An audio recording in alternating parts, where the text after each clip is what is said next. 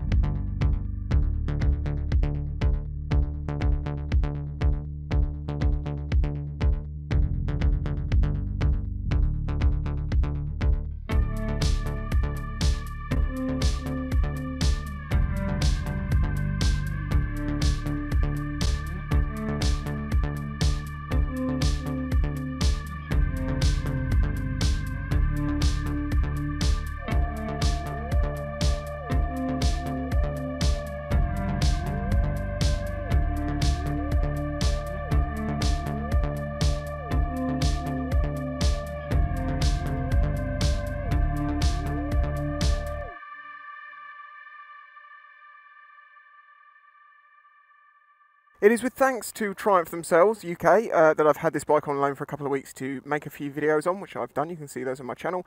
And also to give you this review of this bike. As I say, I've been using this as my daily bike for the past 2 weeks nearly. You know, I've got to know it, I've got to use it, I've got to understand it, and I think I can now give you the review to let you know what this bike's all about. And is it any good? Obviously this bike has been designed for the A2 market.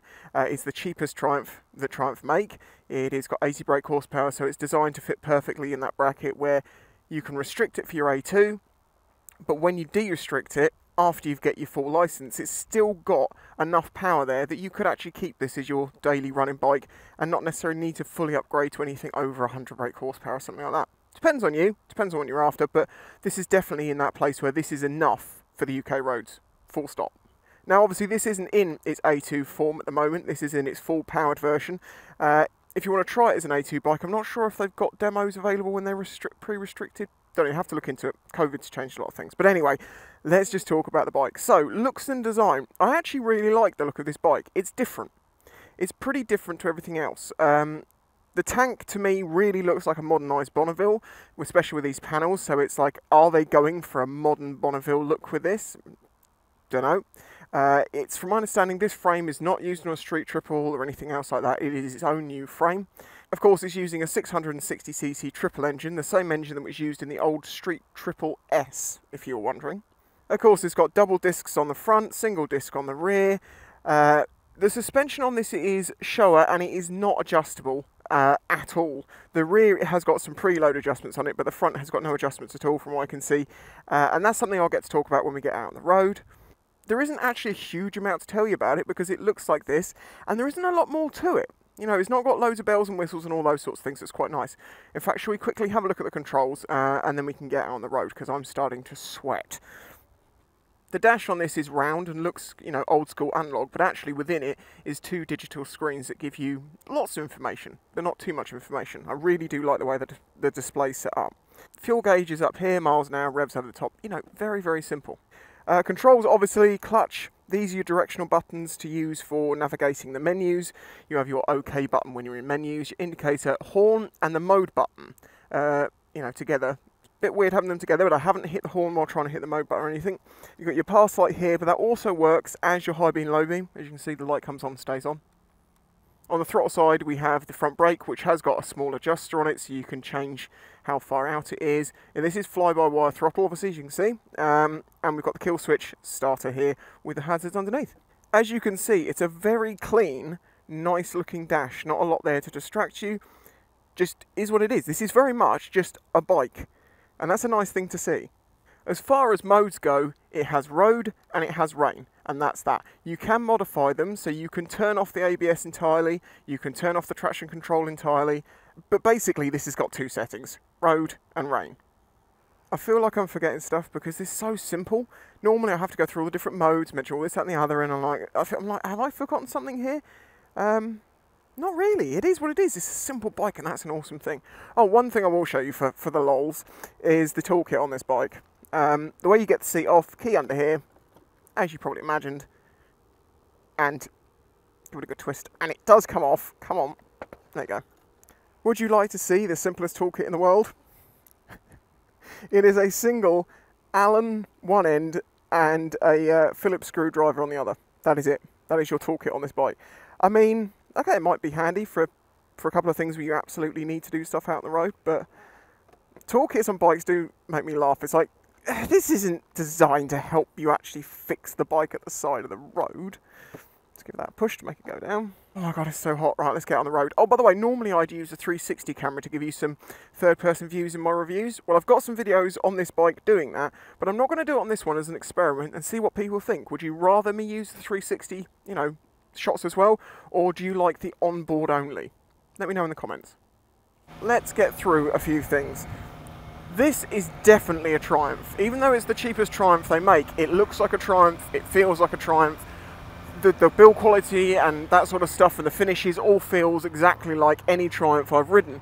The only real difference is, as I've said, the lack of specs and extra bits and pieces on a bike that makes them cheaper, but amazingly that also to me makes them better. Simpler bikes are better. As for ergonomics, this bike is quite small. For me at 6'4" it's actually a little bit too small because my knees don't sit quite where they're supposed to back here on the sides of the tank. My knees touch the edges up here, which are, you know, not particularly comfortable to have your knees on, and it's not where your knees designed to be, but that's because I'm so much taller than most people. If you are shorter, this is actually not a bad bike. My other half, Reno, who is 5'4", she sat on this and she's able to hold it upright, no problems. She isn't flat-footing it by any means with both feet, but she's definitely got a comfortable stance on it. So if you're, you know, around 5'4", something like that, you can ride this bike, and you'll probably find it better than I do because, well, as I say, it's a bit small for me. And as for the seating position, it's very comfortable, nice and upright, great sort of, you know, how most nakeds tend to feel. That upright, more comfortable position, slightly leant forward, might be more if you're a bit shorter, I'm not sure how that works out. But yeah, very, very comfy. The seat's nice and comfortable, it's got a nice material on it, and I found that to be comfortable after a few hours of being in the saddle. Sure, every now and then you want to get up to stretch your legs.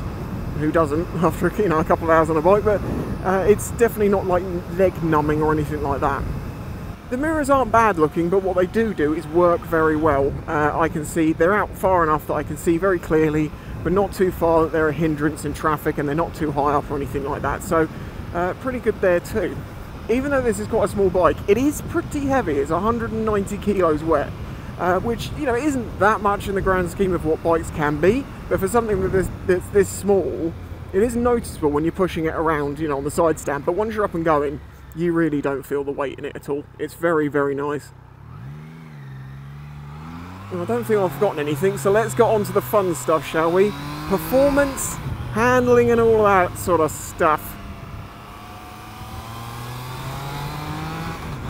So as I mentioned, this is using the 660cc triple engine from the old Street Triple S, and it's a very nice engine. It's got a couple of oddities to it, which I'll talk about in a minute, but generally it is a good, fun, revvy engine that wants you to rev it out. This bike responds far better to being up in the revs, and, you know, and really sort of, not I wouldn't say aggressively ridden, but, you know, you control it. You definitely tell it where to go.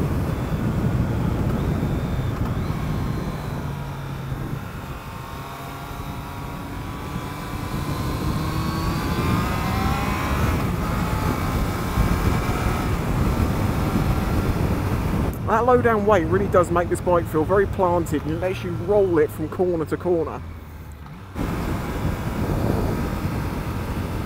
Oh, that's a good time to mention the suspension. So the suspension is okay, it's pretty good, but I do wish it had some adjustability to it, because at times it can feel both a little bit jiggly. You know, if you're on a road, you can feel like you're jiggling around, you get moved around a lot, but then at other times you hit a bump and it feels really firm, like really firm. So it's kind of a weird mix of the two. I don't mind it, it's fine on most roads, and once you're up to a, you know, a decent speed you don't notice it so much, but there is this thing you kind of notice that it can be well, let's just say the suspension is not necessarily the most sophisticated suspension, and it's not. It's some upside down showers with no adjustability on them at all.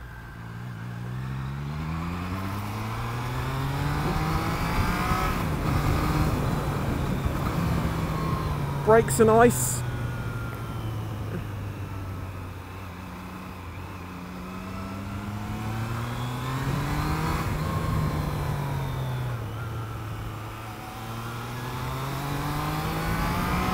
Right, see there, traction control was on. Second gear, not really trying that hard, and in the middle of the corner, I felt the engine just say no, and the traction control came in. I'm not in rain mode, and that's one of the things, it's one of the couple of things to do with this bike that I'm not the biggest fan on. But you can turn the traction control off, and you know, unless it's peeing with rain, this bike doesn't really need traction control. It's 80 brake horsepower. You know, it's fine. You can switch that off if you want to. Just remember that it's off. But it is one of the things that say the traction control comes in a little bit too early for me, and also it seems to get set off by bumps. That may have been what set that off, rather than the amount of power I was putting on. It might have been the bumpiness that I was going through. I have been over bumps without adjusting the throttle, and it set the traction control off. So I don't know what that's all about, but it's not too bad. It's just a thing that happens occasionally. Thankfully the ABS isn't over intrusive that I've noticed on the front, so I'll show you what it's like getting up to 60.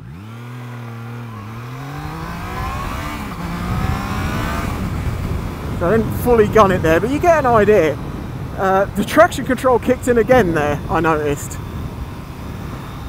Just want to double check I'm not in rain mode. No, I am definitely in road mode.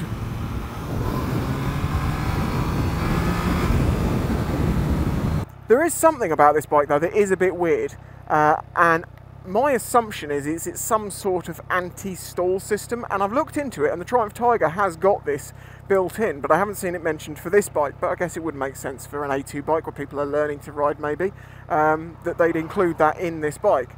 Now what it is it seems to raise the revs itself to stop the bike from stalling, and sometimes it seems to get a bit confused by that, and it ends up doing this sort of like and you end up getting sort of, you know, just rocked backwards and forwards for a second and then it stops. It's a slow speed, it doesn't really matter, it's not like a safety issue, it just feels a bit weird.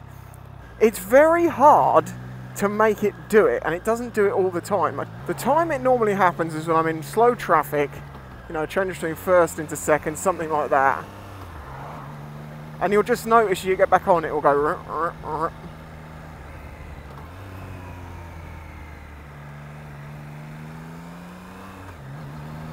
As I can't make it do it right now, which is a good thing, I will show you a little bit of footage of it doing it when I was in Portsmouth.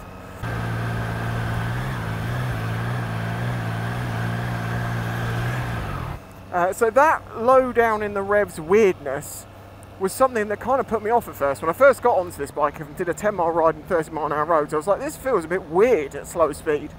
All of it goes away once you get up into the higher revs and you start riding it like it wants to be ridden. You know, it doesn't want to be all looked after and gently put the throttle on. No, it wants you to put big handfuls of throttle on and use it. You know, you can come down the box nice and sharply, put it into corners, pull itself out of corners. You see? And that's how I went from thinking, oh, I'm not so sure about this bike, to really enjoying it. It is a fantastic riding machine. When you want it to be right, when you're out on these sorts of roads, it's a forgiving bike to ride. It's got good brakes, as you can see here. It's very stable. It's great. It really is a very good machine for people to learn to ride on. And you know, get better at their riding skills, not just be on the road, but actually learn to ride. So I really do only have those couple of complaints about this bike. The suspension feels a little bit basic at times, but a lot of the time it's absolutely fine. And you know, that comes along with getting one of the cheapest, or all the cheapest Triumph that they've ever made. But I do feel like it could have had, you know, adjustables on it. It could have just had some basic adjustment to the forks, and it would have really improved things and allow you to tune it for your style of riding. And that low down fueling issue in, you know, at crawling speeds almost, or just, you know, first, second speeds in town, where it just gives you a little every now and then. That's it. Beyond that, it's absolutely fantastic. And that goes to show why you really do need to ride a bike for a bit and get it in the right place and ride it the right way and get to know it, build a rapport with it, opposed to just jumping on something for 10 minutes and going, nah, it feels different, I don't like it. When the road hasn't got bumps and stuff in it, the ride on this is superb. It's lovely and smooth, the engine's smooth, not too many vibrations, it's not too hot, you know, because it is a naked, so we've got all that heat from the engine dissipating away. Now, depending on what sort of rider you are, I think what this bike offers unrestricted is, as I say, is enough. It's fantastically usable power on the road. If you want something rip-roaringly fast, then this may not be that, because, well, it is 80 brake horsepower. It can't have over 100 brake horsepower to start with, because then it could never get restricted to A2. So it's got to, by definition, be a little bit, you know, slower than what else is in the range. But usability-wise, it's absolutely great. And as I say, for learning on, it's perfect.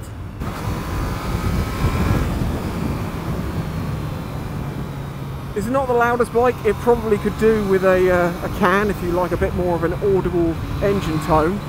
It sounds nice running on the bike, but it's just not that loud.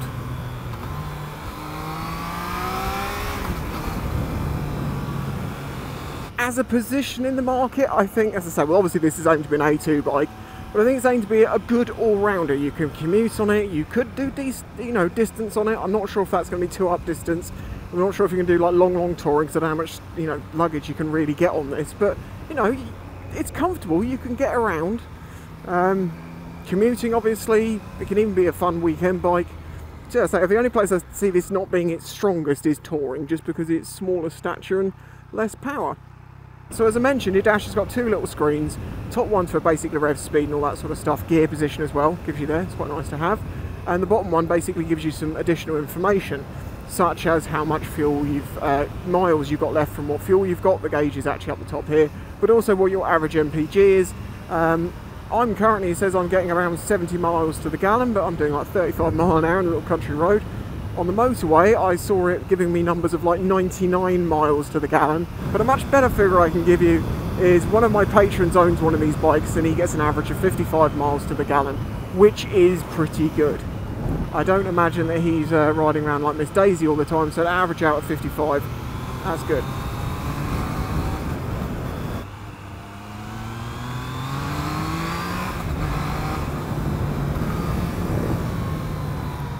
Clutch is nice.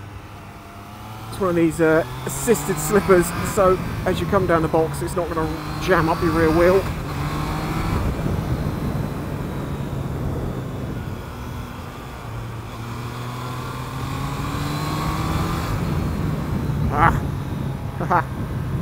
It's good fun. It's good fun. So as I say, it has got a slipper clutch, as you can see there. But the interesting thing is, it doesn't come with, oh, this is muddy, why did I come down here? Oh well, country road test. This doesn't come with the quick shifter as standard, but it does get the slipper clutch as standard, which is an interesting mix, you know, for a bike that clearly has been designed to have the quick shifter of the rest of the range from Triumph, and then them not to fit it. Well, I assume they wanted the price to be at a point that it couldn't be, and they went, right, we'll nip the quick shifter off it. And then hopefully people will buy that as an optional extra, and then they won't see that as a, you know, something in the MSRP or the RRP of the bike on the website. It's an optional extra. But I would say, even though I'm not the biggest fan of quick shifters, it might be good to have it on here, as it's got everything else that goes around with it in the Triumph system. And on the Triumphs, the quick shifters do actually work very nicely. Aha! This is what this bike's good for, in my opinion. Country road, English country road blasting. Little back roads, blasting around in the sunshine, having fun. Sure, it will do all the other things you want it to do as well, but this feels like the home of this bike. You know, it doesn't need huge amount. Oh, road closed apparently. That's a problem. You know, these sorts of the roads don't need 160 mile an hour top speeds. Well, no road doesn't in the UK, to be fair. You know, it doesn't need 150 brake horsepower or something like that. This is more than enough here. More than enough. and it makes it a lot of fun because you get to use the engine more. I've tried this out on the motorway obviously, and with its 6-speed gearbox it sits at 70 miles an hour very comfortably, as I say. It was giving an estimated sort of 100 miles to the gallon at that point, so yeah, it's good at that too. It's a very good all-rounder. It looks nice. It's not the most expensive bike out there. Obviously it's not the cheapest bike either because it is a Triumph, and Triumph's got a little bit of a little cost to it, but so this guy go past. Now Triumph's got a little bit of an extra cost to it, but it's not bad at all. I think this is a very good deal of a bike. If you want to just go and get something that's nice and you're going to be happy with for a long time as a rider, this is a good place. It's not as bone shaking as some of the other Triumphs I've ridden, I'll definitely say that. Like some of the Triumphs I've ridden, I mean, like, that's a bit much, man. This, not so much. If there is anything I've forgotten to mention you want to know, leave a comment below and I'll answer it for you. I honestly feel like I've forgotten stuff, but I don't think I have. I think I've answered all the stuff you're going to want to know. If you've enjoyed this video, please remember to hit that like button. I really would appreciate it. Subscribe if you're new here, or even if you're not new here and you're not subscribed, hit that subscribe button. I'm so close to 100k now. It's very surreal. And if you'd like to help support this channel, like all the people at the end of the video, whose names go up the list, do, please consider joining my Patreon for as little as £1 a month, basically. Literally, £1 a month. A Mars bar a month? I don't even know how much a Mars bar is, I haven't eaten one for years. But you know what I mean? But that is the difference between me being able to make these videos and have this channel and not. It's to support the audience that make it possible. Without you, I am nothing. Thank you so much for watching, and I'll catch you in the next one. Bye bye.